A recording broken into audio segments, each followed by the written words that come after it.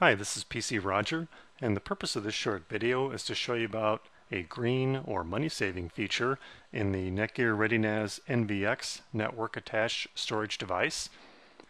And what we will do first here is we will go ahead and log into the administration panel. This particular unit has the name of just N1, and with the admin on the after the slash there prompts us for the username and password.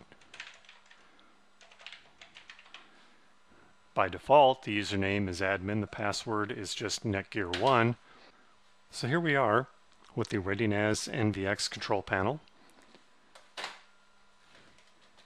And what we can do is take a look at the system here. Click on Power. And the power saving option here for the ReadyNAS will actually enable disk spin down after a certain number of minutes of inactivity. In this case, let's go with 30 minutes.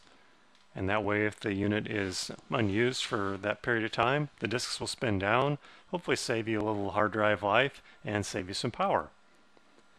Now you might notice here that below that there's actually a power timer feature that enables you to set times when the ReadyNAS is available or not.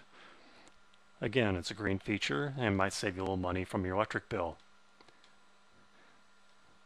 Here are the other options: UPS configuration. If you have a nice APC UPS, you can plug it in.